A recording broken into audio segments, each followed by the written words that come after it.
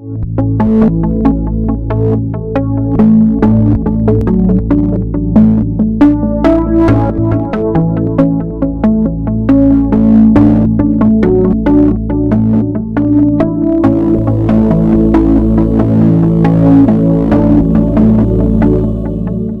I want to speak on the topic bread and wine in the hands of a priest of God.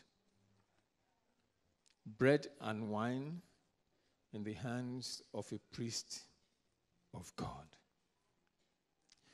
What do I have in my hand? Can you recognize it? Yes. I have a reason for doing this because many times on Wednesday we're going to have breaking of bread, and I want to open the eyes of some of us to some of the things that we may not know. I'm quickly going to read Genesis chapter 14.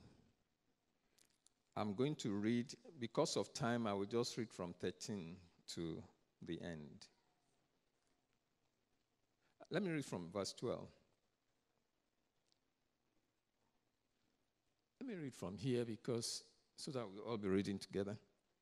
They also took Lot, Abraham's brother's son, who dwelt in Sodom, and they took his goods and departed. Then one who had escaped came and told Abram the Hebrew. What a derogative name, Abram the Hebrew. For he dwelt by the terebinth trees of Mamre, the Amorite, brothers of Eshcol and brother of Enah, and they were allies with Abram. Now when Abram heard that his brother was taken captive, he armed his 318 trained servants who were born in his own house, and he went in pursuit as far as Dan. He divided his forces against them by night, and he and his servants attacked them, and they pursued them as far as Obat, which is north of Damascus.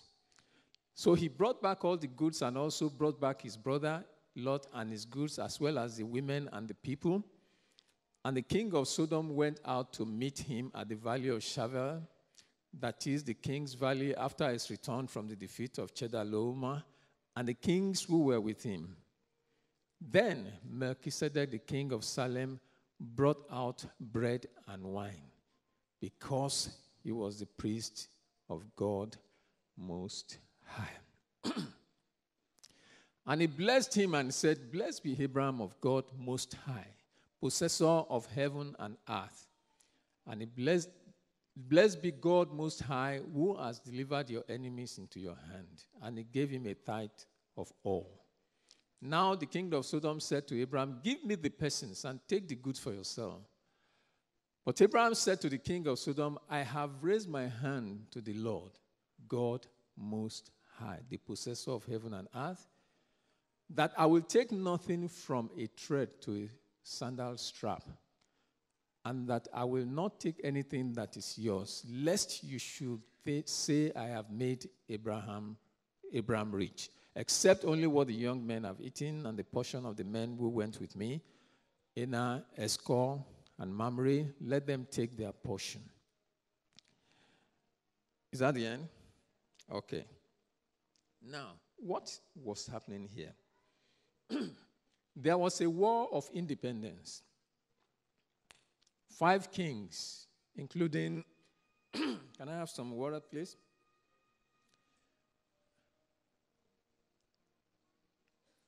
Thank you, sir. 5 kings, including Sodom, they went to war of independence against 4 nations. They had been held captive for over 12 years.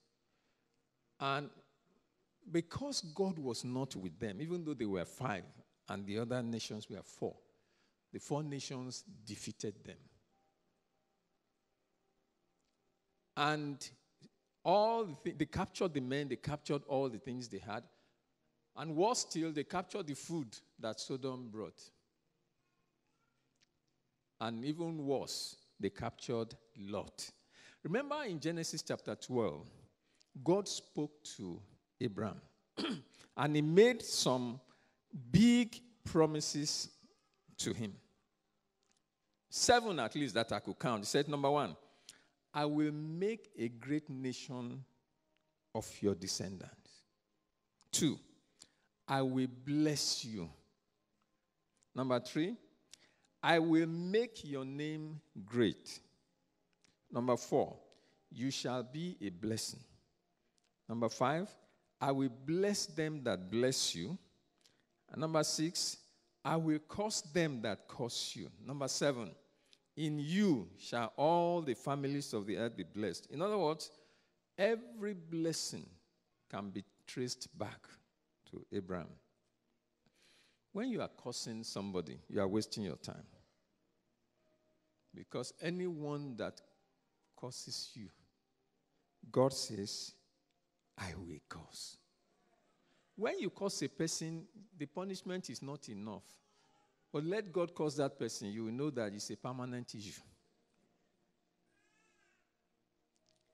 So, what happened there was that 4 nations conquered 5 nations, and they took Lot along with them.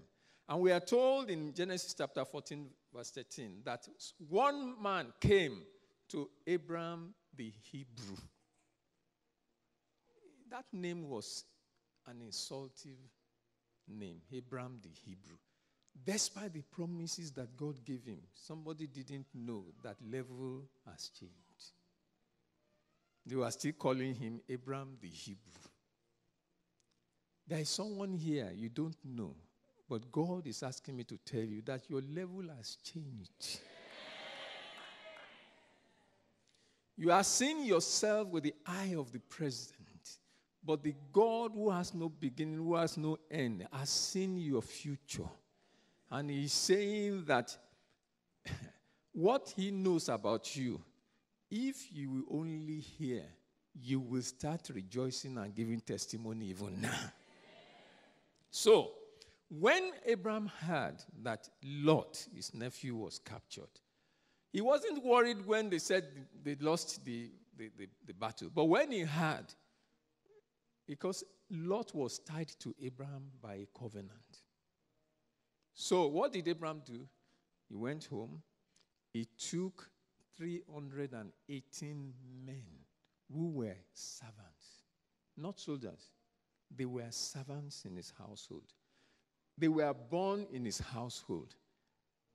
And he took them to war against the 4 nations. Can you imagine people who were, I don't know whether it was wood that they were taking along to fight this war. I don't know what they took along with them. But they were 318 fighting 4 nations. And when they got there, something happened.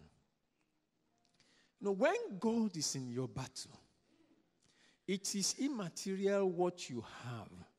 It is immaterial the kind of thing you are holding. This same God that could kill Goliath with a sling is still the same God that you are worshiping. And he's still alive and well today. So when you look at your hand and you see and you think that what you have is small, you look at your pocket and your pay packet and you think, this money is small, it won't last till the end of June. I have good news for you. The God that was able to destroy 4 nations with 318 servants is still on his seat. And I will tell you, let me prophesy to you, that this month of June that we have celebrated so much here and heaven has recorded it, the little you think you have in your hand, by the end of June you will have left and you will be rejoicing. You will be thanking God because God will make that small amount in your hand be able to do a lot more. There are some issues that you have and you are thinking, how am I going to go through? The God of Abraham, the God of Isaac, the God of Jacob is asking me to tell you that it has very little to do with you. If you've listened to this morning's sermon, all what he wants is that you be faithful. He will fight your battles for you. The doors that have been locked, he is going to make a way. Those doors are going to fall down flat. In the name of Jesus. So, because of the special blessings on Abraham, he was able to capture, and he recovered everything, including the food that Sodom brought, that were captured by the people. Now, when I was reading this, I looked at Genesis chapter 13, verse 13, and I saw that the Bible tells us that Sodom, the people of Sodom, were so wicked. Their history of wickedness had started long ago. But unfortunately, that was where Lot, a connector to covenant promises, that was where he was living. It doesn't matter where you are living today. You found yourself in a marriage that is messed up, but you are a child of God. There is something about you when you became a child of God that says that God is bound to fight your battle for you. It's a matter of time. You are going to sing songs of praises in the name of Jesus. So, when Abraham was coming from the slaughter of the kings, that's how the Bible put it, slaughter of the kings. Two people were coming to meet Abraham. One of them was the king of Sodom. But one thing about God is this. When he sees that somebody is coming to meet you that can negatively influence you, he intervenes. So when the king of Sodom was coming, when I was reading that, I just saw that only a verse said the king of Sodom was coming to meet Abraham. And then there was a full stop. And the next thing I saw was that Melchizedek, the king of Salem, brought bread and wine. For he was a priest of the Most High God. One thing I saw there was that God did not allow Abraham to meet the king of Sodom. He first of all made sure that heaven intervened. Many times we don't understand why God puts a break in the things we want to do. Many times he knows that our strength is little, so that he wants to, prepare us to meet the challenges. And that was why, instead of the king of Sodom meeting Abraham first, somebody else came. His name, the king of Salem, Melchizedek. And we are told that Melchizedek brought bread and wine because he was a priest of the Most High God. Now, the question is, why did he bring bread and wine? He wasn't bringing bread and wine because he wanted to feed the soldiers. They had more than enough food with them. We are told that he brought bread and wine because he was a priest of the Most High God. I would like you to open to Genesis chapter 14, verse 18. Genesis chapter 14, verse 18. Can you put that on the screen for us? Genesis 14, verse 18. Now, when he brought bread and wine, then Melchizedek, king of Salem, brought out bread and wine. He was the priest of the Most High God. And then he began to bless Abraham.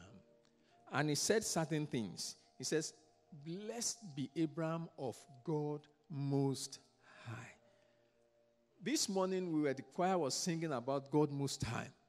And the Lord opened my eyes to this thing. Abraham had worshipped many idols before. But there is a God higher than all gods. His name is the Most High. And Abraham needed a revelation at that time. And that revelation could only come by the enactment of a covenant. The covenant that made Melchizedek to bring bread and wine.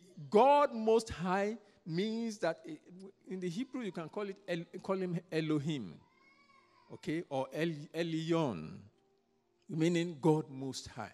It means that this God that we are talking about is higher than all the gods of this world. It's higher than your problem. It's higher than your disease. It's higher than those who are your bosses at work that believe that they are gods over your life. That is why he is called God Most High. And this is the God I am reminding you about this morning. That it does not matter the issue with your life. This God, because his name is Most High, is higher than all those issues. It doesn't take him a second to resolve that issue that you have been worrying yourself about, because he's the Most High. And he blessed Abraham. He said, "Blessed be Abraham of God Most High." And he called another name of the Most High God, says, the possessor of the heaven and the earth. In other words, there is nothing formed that he had not made himself and that he doesn't own. He's the one that owns the cattle on the 1,000 hills, and he's the one that owns the 1,000 cattle on a single hill. He is still the same God. He owns everything. You are worried about how you will get this, how you will get that. He has them in his hands. If only you will enter a covenant with him to bring forth such things. We will get to that, because many of you are going to have some testimonies concerning long issues, things that have stayed with you for a long time. And this God, because he's Most High, because he's the possessor of the heaven and the earth. You know, this God is the owner of all the visas in the U.S. Do you know that? The visa they are holding. When I was, I move around and I see vast land. Nobody living there. They don't even know what to do with the thing. They keep on walking and mowing the place. And then we have so many people who want to come. And our Father is the possessor of the land. He's the possessor of the heaven and the earth. This was the God. Abraham needed that revelation. And why did he need that revelation? Because if he didn't get that revelation, by the time he got to King of Sodom, the King of Sodom will have given him the impression that I'm giving you this, I'm going to make you rich. And Abraham wouldn't know what he knew. By the time that Abraham met the King of Sodom, and the King of Sodom said, well, you just take all the goods, give me the men. Abraham said, level has changed. He said one thing. He said, I have lifted up my hands before the Lord Most High, the possessor. The same language that Melchizedek was using. He said, I have lifted up. What is the meaning of lifting up your hands? It means I have already made a covenant. When you see when they are swearing in presidents and so on, they will put one hand on the Bible, they will lift up their hands. When you see people in the occult, when they are making covenants, they will lift up one hand. It says, I have lifted up my hands to the Lord Most High, the possessor of the heaven and earth, that I will not receive anything from you, even to the lashet of a shoe, so that you won't think that you are the one that has made me rich. That would have been what could have happened if Melchizedek did not meet Abraham. And what was Melchizedek doing with bread and wine? Bread and wine are covenant foods. And that is one thing that many people don't know. Bread and wine in the hand of a priest, they are covenant foods. In other words, when people, when they met, they probably will have pronounced curses. And they will have pronounced blessings, because those are the things that happen during covenant meetings. But one good thing that I want you to know is this. Melchizedek was not an ordinary man. The blessings were secured, but the curses were cancelled.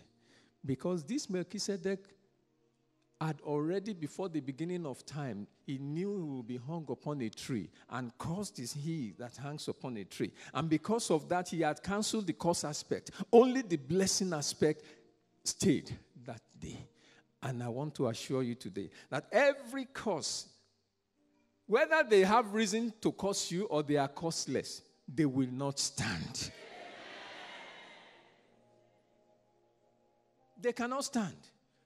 Because you will see later on, who was Melchizedek? Let's open to the book of Hebrews chapter 7. Hebrews chapter 7. So that I could, because of time, I just quickly go over it.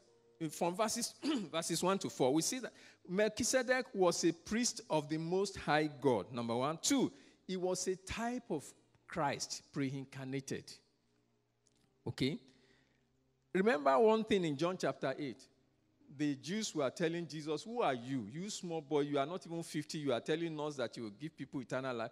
And he said, your father Abraham rejoiced to see my day. And when he saw it, he was glad. When Jesus was, he said their father Abraham.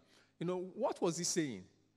He was telling them about the meeting that he had with Abraham. Because the Bible tells us that he was a king of righteousness. He was a king of peace. He had no father and mother. He had no descendants. He has no beginning of life. He was a priest forever. And remember, Jesus is a priest forever after the order of who? Melchizedek. He was greater than Abraham. And that was why he could bless the one who was given the promise. And he says, before Abraham was, I am. Those were the secret things that were happening during that meeting. Because he was there before Abraham met him. In fact, he was involved in the victory of the battle. And that's why he was able to meet Abraham before the king of Sodom met him. He was more important than Abraham because the Bible tells us that it is the greater that will bless the lesser. So this Melchizedek was greater than Abraham who had all the promises. And the Bible tells us that Jesus is a priest forever after the order of Melchizedek. Now, what did the bread and wine and the covenant, what did it do to Abraham? Number one, it gave Abraham a revelation of God, which he didn't have. Which means that any time you see bread and wine, and you are going to enact the covenant that Jesus told us about, that this is the new, the blood, the new covenant in my blood, it means that you must be ready to receive special revelation. There are some things that God will reveal to you about your future, about your job, about how you can increase in your life. That if you know what you are doing. So, bread and wine in the hand of a priest of God is the beginning of revelation, if you know it. 2, it's a time for blessing. Anytime you come together and you have bread and wine in the hand of a priest, it's a time for you to receive blessing. It's a time to receive protection.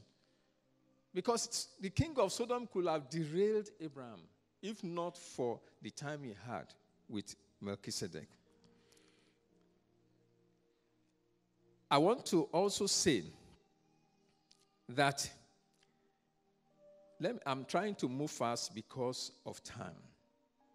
Remember, who are we? Do you know who you are? You are walking in power. You are walking in miracles. You live the life of favor. You know who you are. Let me tell you something. There is something that comes into you the day you give your life to the Lord.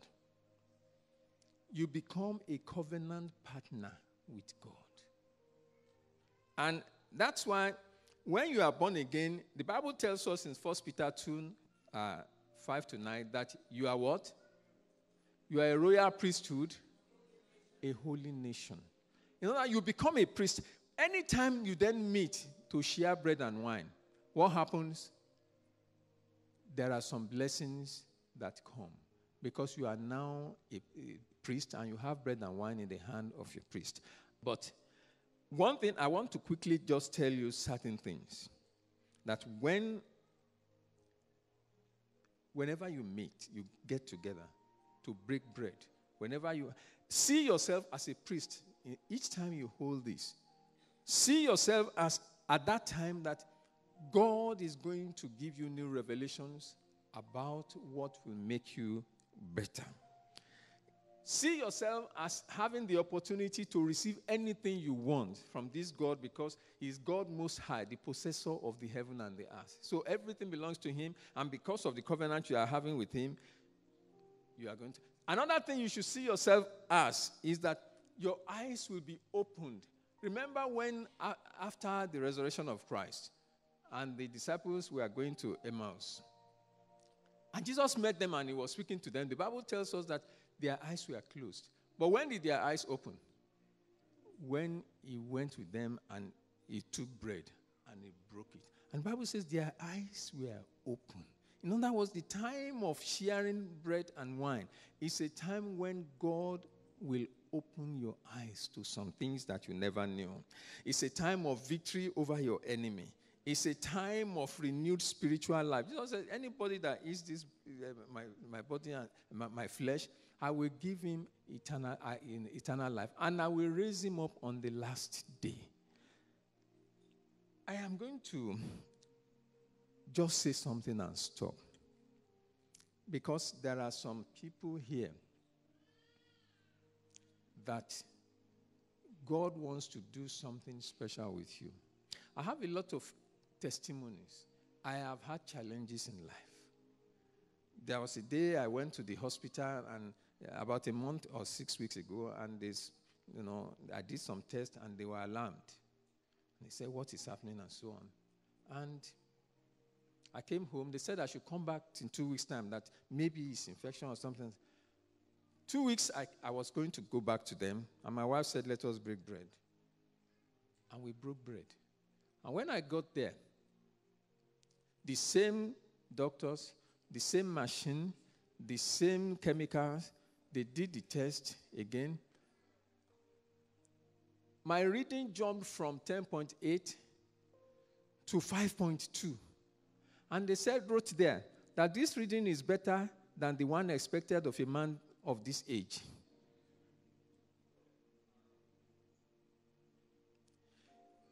I am telling you this so that you may know.